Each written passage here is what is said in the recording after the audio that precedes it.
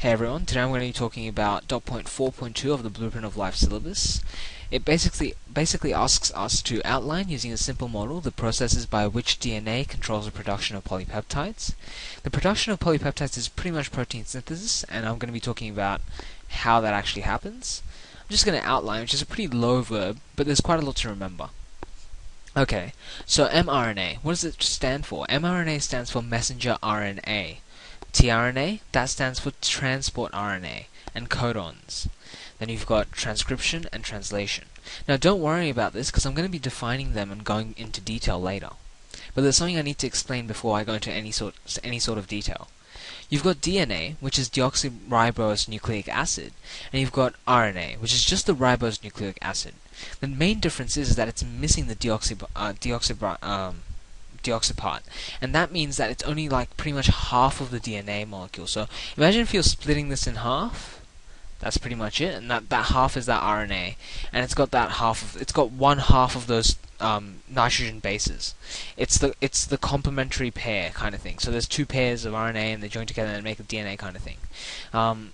Not quite, but you should get the point. Anyways, let's move on. So mRNA, it does not have the T nitrogen base. Do you know how there's the AT and GC, the four different types of nitrogen bases possible in DNA? It can't in mRNA, it can't actually have the T nitrogen base, but instead it gets replaced with a U. It's not that important, but it can be useful when answering questions, and sometimes they ask tricky questions, obviously. So anyways, let's move on. In mRNA, it is defined as a type of RNA that carries the genetic code from DNA in the nucleus to the ribosome in the cytoplasm. So let's think about this. In the nucleus, we have DNA. That DNA, it unwinds, and when it unwinds, this mRNA copies the half of the DNA that it needs, and then ends up going to the ribosome in the cytoplasm. So there's the important things that you need to know. mRNA is produced through transcription. Transcription is our first process, so don't get mixed up with the other one, which is translation, because transcription is our first process. And if you think about it logically, transcription is when you write something down or you scribe something down. So in the same way, if you have mRNA, it's scribing down the details of the DNA molecule already present in the nucleus. Perfect. So then the mRNA, it exits through the nuclear pore into the cytoplasm. Now in the cytoplasm, there's quite a lot of things, and if you can remember, you might have done it in your prelim course and you might have revisited it later, but there's something called the ribosomes in the cytoplasm. The mRNA makes its way to the ribosomes. Okay, so let's have a look. There's a process which means that in the DNA, as I explained before, the DNA unwinds, exposing the nitrogen bases. The messenger RNA copies the code through the process of transcription. And remember, RNA means single, so like if you think about the meme forever alone, just think about RNA as being forever alone. Okay. But it's not actually forever alone, it finds its couple later, and that's all good.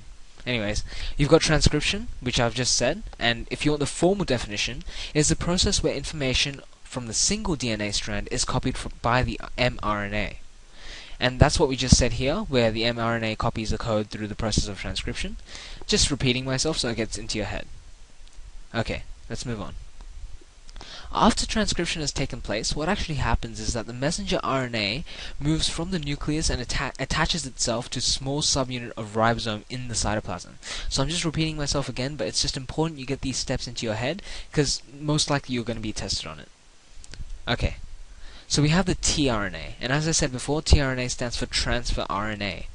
Now the difference between mRNA and tRNA is that tRNA actually just is in a random location in the cytoplasm, and it's a type of RNA which carries amino acids to the ribosomes.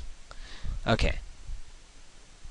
So here's a little, flow diagram. So tRNA bonds to the amino acids in the cytoplasm, random place, and from there, the loaded tRNA bonds with the mRNA at the ribosomes. So if you can think about it, it's like an interlocking process where you've got the mRNA on one side, and you got the tRNA on the other side, and they lock together kind of thing.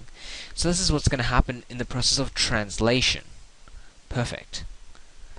So the formal definition for translation is that it's the process in which polypeptides are assembled on the ribosome using the information on the mRNA molecule. Let's get a little bit clear here.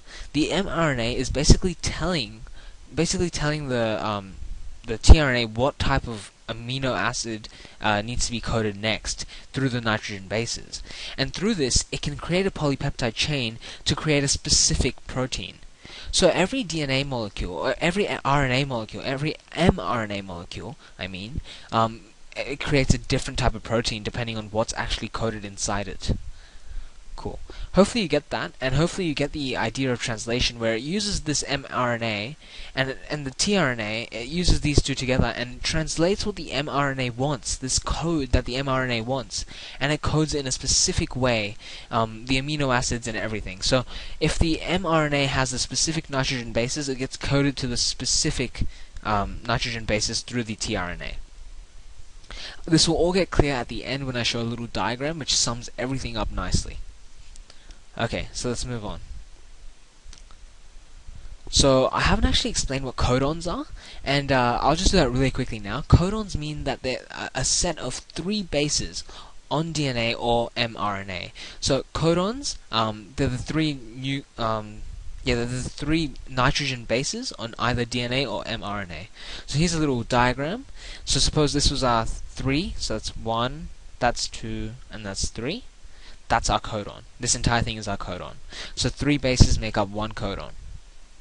Okay, so polypeptide chain grows in response to codons, and altogether at the end you've got the completed protein, which is either used up by the cell or is packed and exported.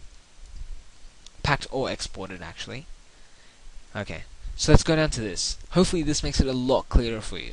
So this is how I'm going to explain it. This is our messenger RNA, which has been transported from the nucleus through the nuclear pore into the cytoplasm. What we're seeing here is the cytoplasm. So this entire thing is a cytoplasm. Okay, cool. So you have the mRNA, you've got the ribosome, which the mRNA attaches to, and then you've got the tRNA. So this is what actually happens. See all these little every 3, there are codons. And what actually happens is that the tRNA attaches to these codons, and see how it has C, U, and U? That's what it's going to come up with, and it's going to come A, and G. It's going to attach to this, and then specifically based on this, it's going to have the leftover polypeptide, the leftover amino acids. So this is our amino acid, and this is connecting to here, and it's going to add on to our polypeptide chain. So what happens after the tRNA connects to our messenger RNA is that the polypeptide chain gets bigger and connected, but how the tRNA just goes away. See how in this one used to be connected to TRP here. It used to be connected, but what actually happened is that the tRNA goes away without the amino acid attached to it still, but the amino acid gets attached to the growing polypeptide chain. And this is how our polypeptide chain gets bigger and is coded in a specific way to create a specific enzyme. Okay, so I hope I've summed everything up well, and I hope you do understand. If you don't, then feel free to ask me questions through YouTube or whatever. Thanks for watching.